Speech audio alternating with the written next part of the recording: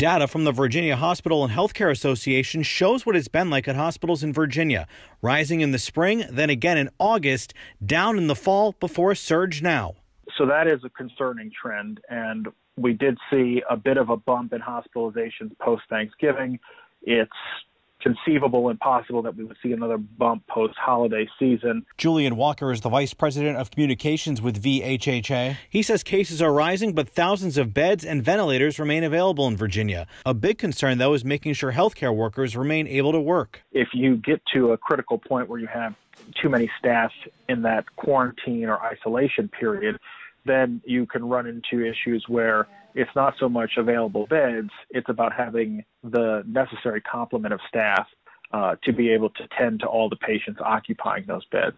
Meanwhile, in North Carolina, the highest number of people ever reported in the hospital today, with more than 3,000. While vaccinations are now happening, health officials in both states say we need to be careful. We understand that people are tired. Everybody has pandemic fatigue. Everybody wants this to be over.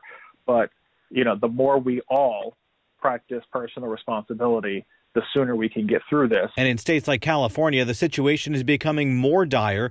The fear is hospitals will soon become overwhelmed. Health officials are hoping that won't happen here. While individual hospitals have had elevated numbers, we've never gotten to a point where, hospitals have been on the brink of being, as a statewide system, have been on the brink of being overwhelmed as some other states have experienced. And so that's good news. In Norfolk, Brendan Ponton, News 3.